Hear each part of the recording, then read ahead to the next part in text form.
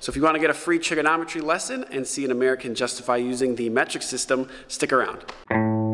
So I'm here in the main worship area at our church, and as you can see, this room is basically just one long barn. I'm no acoustician, but I figured the first thing that we can do in order to address some of the problems we're having acoustically in this room is to put some panels up on this big flat wall behind me. And hopefully that will cut down on some of the reverb times and bass buildup in this room. Okay, so the first thing I did for this project was use a laser tape measure and get a whole bunch of measurements of the wall, and then I cleaned those up into some diagrams that you guys can see. So based off of all of the measurements for that back wall, I came up with a look of this. I like the size of those panels and the way they fit on this back wall. Now I initially started basing everything off of materials that are available to me, and the only mineral wool insulation that I can get locally from the big box store comes in 15-inch by 47-inch bats. So I designed the lower square panels with a 15-inch by 23.5-inch interior square. That means I can take my insulation, I can make one cut in half, and I can put a half piece of insulation right in each square here. That uses all of the insulation. It means I don't have to make a lot of cuts in it, and it's very efficient. Now, if all you were doing was making square panels, this would be super easy. It would be no big deal to use inches. I can buy my insulation, I can buy my wood, I can cut all of these pieces at 23.5 inches, and I'm going to need 5 of those for each of these panels. You'll see the 4 here, plus I hung things on a French cleat right from here, which is why you need a 5th one, and then 2 48-inch pieces for each side.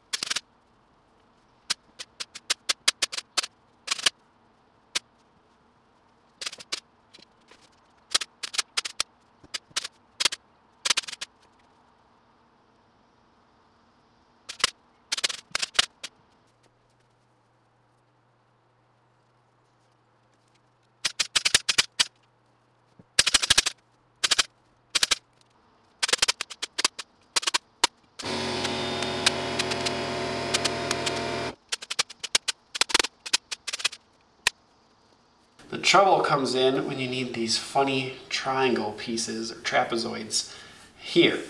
Now, for most of the world, you would say the first thing I should have done is just converted this 15-inch to 47-inch into the metric system and just done everything from that straight away. So it took me longer than that, but I did come around in the end. So what I need to know first off is the angle of the top of those panels. So what I did with my tape measures, I found the total width of the room, which is 29.875 feet. The total height from this wall to the floor, which is 12.156 feet. And the total height peak to the floor, which is 19.57 feet. So I can figure out this total minus this height, which gives me the A length of this right angle triangle at 7.414 feet. And I can take this measurement in half to give my B side of a triangle, which is 14.937 feet. I can plug this into an online triangle calculator. That's the easiest thing to use. It'll give you all the right numbers. But basically what it is doing is the inverse tangent of that A over B in order to give you the A angle, which is 26.398 degrees. Now, since my degree angle finder that I'm going to set the table saw blade to only has 1 decimal point anyways, I'm going to round that up to 26.4. And since all of my angles of a triangle need to equal 180, I know this remaining one here is 63.6 degrees. So now that I know that angle of the roof is that 26.4 degree angle, I can go ahead and base all of my acoustic panels off of that. Now this is where I really started to switch everything to the metric system because it's just a whole lot easier. So that overall width becomes 63.5 centimeters. But the first thing I need to figure out is the length of this C board here. So I don't want the total width because it has these boards on the outside. What I want is to go from the inside here. So the inside right here is 59.69 centimeters. So I know my B length, 59.69. I know that angle is 26.4. And from that I can figure out C equals that B over cosine of angle A, and it gives me 66.64 centimeters. So I know I need a piece that is 66.64 centimeters cut at 63.6 degrees on each end to get this first top part. Now the next trick is to know how long each of these sides needs to be. Taking into account this height plus the spacing here and to the roof, I knew my first edge right here needed to be 13.93 centimeters. Now what I need to do is that same equation with the total width of my panel. My total width is 63.5 centimeters for my B of that triangle. And what I'm trying to figure out is how much longer this side needs to be than this side.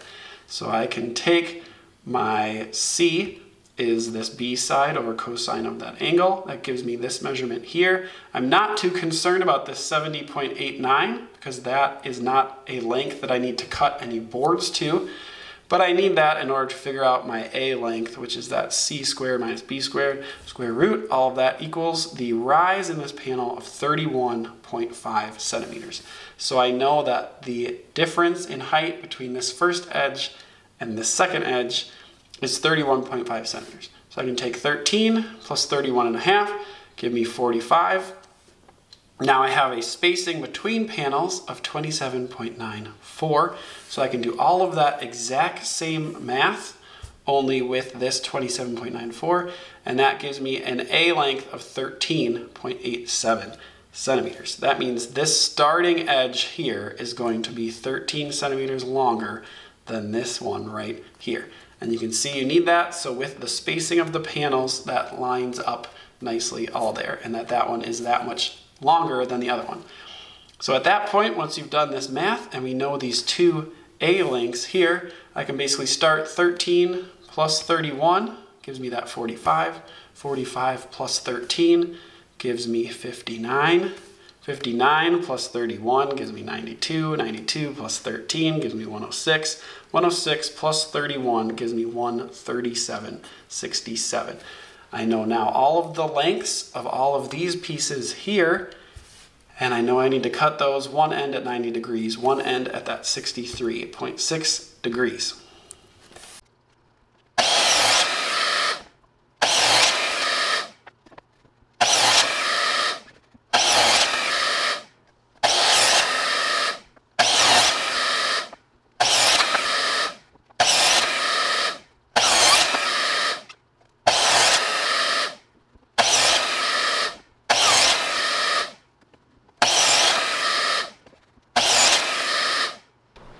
All right, so this is one of those times where I am really grateful that I have a miter saw. And I busted this out for this project, and that is so I can leave that at 90 degrees in order for all of those cuts. And I can leave the table saw set at that 63.6 degree cut, which means I can cut one end of all those weird pieces on the table saw, other end at the miter saw. I got most of my pieces stacked and cut there. Now it's time to assemble. Alright, so we need some glue on here. Pow, pow.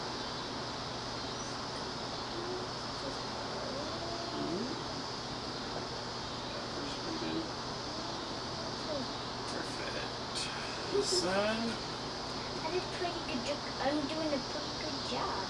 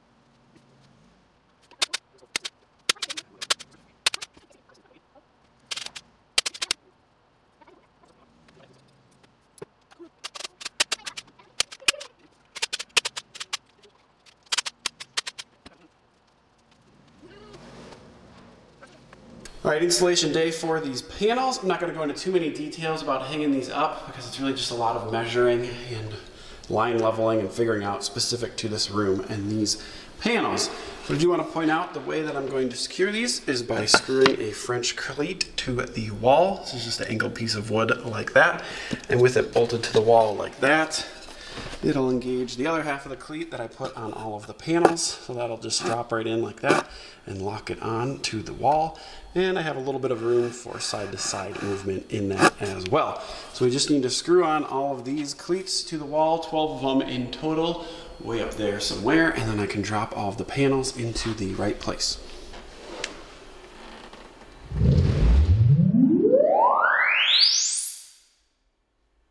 I also went ahead and took some measurements of the room before and after treatment with a calibration microphone. Got a couple different copies just to be sure. But we can see here, looking at the waterfall of this room, it is pretty big and has this gross, nasty spike at around 250 hertz. So we see that in a lot of these befores.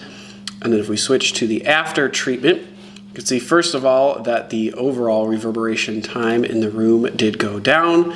That 250 spike is still there, but it's not quite as horrible as before. Except for whatever this one's doing with this weird thing here, but overall pretty good. Then I went ahead and recalibrated the PA system after doing the acoustic treatment, and that one looks like this. So we have a before treatment here, pretty big overall, huge spike at 250. After treatment here, everything came down a little bit reverberation-wise, and then with the PA calibration, much more even and less reverberation overall. Now if I go to this overlays and look at the RT60 value, which is the decay of reverb over time, and especially if I go at this 250 hertz here, we can see a noticeable difference before treatment, 2 seconds or 2.1 or whatever. After treatment here, down to 1.4 and up a little bit, not sure why that is, back up to 1.8 with the PA calibration, but this 1.4 value here. So overall, you can see these did come down a little bit. It made some positive difference, but obviously there is still a lot more that we could do in the room. All right, so hopefully you can see while this didn't solve all of the problems, it certainly was a step in the right direction. I would say all of the exact measurements and math is interesting, but the greatest win with this project is the real world case, which is before we had too much of an issue with feedback in order to use a lavalier microphone. But with putting these panels up and retuning the system, we can now get away with having someone on stage wear a lavalier mic, and they're super happy about that. I'm super happy that they're happy about that. So I would consider that a win for this project. Otherwise, thank you for watching this video. I hope you enjoyed all these things. You probably did since you're still here at the end of the video. Otherwise, have a wonderful day, and I'll see you next time.